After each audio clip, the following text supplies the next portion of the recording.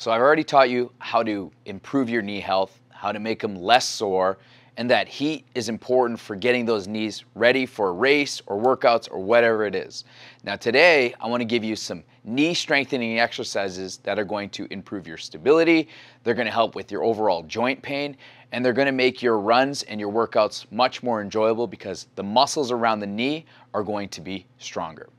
We have 3 exercises that we're going to do today. Number 1 is going to be a quad set, number 2 is going to be a wall sit, and number 3 is going to be a home leg press. So starting with number 1 is that we have the quad set. I want you to do 1 set of 10 repetitions with 2 seconds between reps. So what you're going to do is sit or lie down with your legs fully extended. You're going to tighten the muscles in the front of your thigh, called your quads, and hold them for 5 to 10 seconds. Then you're going to relax and rinse and repeat for 10 total repetitions.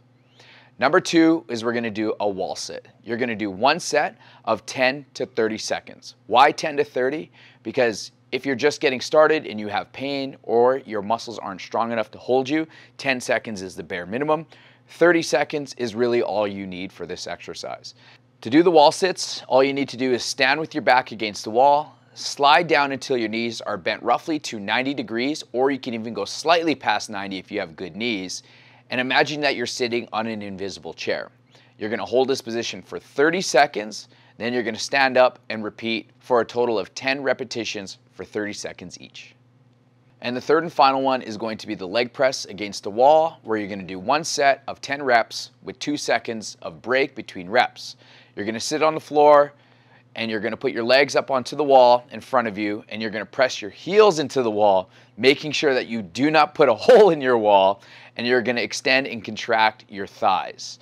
So you're going to press your heels into the wall, contracting your quads. You're going to hold for 10 seconds, give yourself 2 seconds between, and you're going to do 1 set of 10 repetitions. Now, because of the nature of these exercises, you can actually do these every single day without being sore. But the key is that you're doing it consistently. My recommendation, if you're just starting off, is to do it once every second day.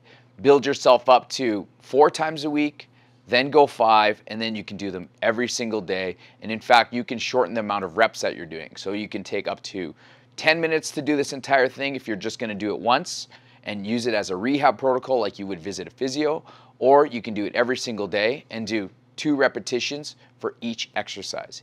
Either way, this is going to be the road to your happier, healthier knees. I'm Coach RJ, guys.